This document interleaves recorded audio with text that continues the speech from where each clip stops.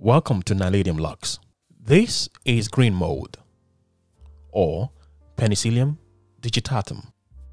I recently bought a bag of oranges from the supermarket.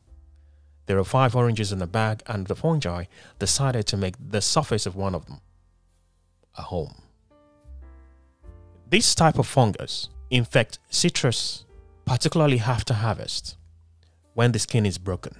In order to see what these fungi look like, or to have an idea, I scrape off the surface of the growth, put it on a slide,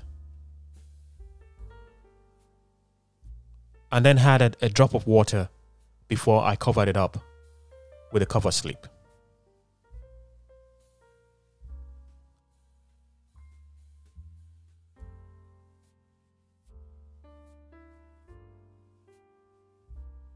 And what do I see?